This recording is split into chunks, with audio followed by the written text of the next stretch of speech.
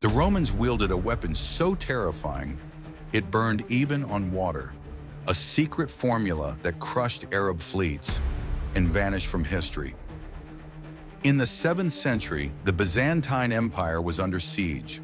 Arab navies closed in on Constantinople, but the Romans unveiled their ultimate weapon, Greek fire. Shot from bronze tubes, it erupted in flames that clung to ships, soldiers, even the sea itself. Water couldn't stop it. Panic spread across enemy fleets. Fire was everywhere. The secret recipe was guarded so closely it died with its keepers.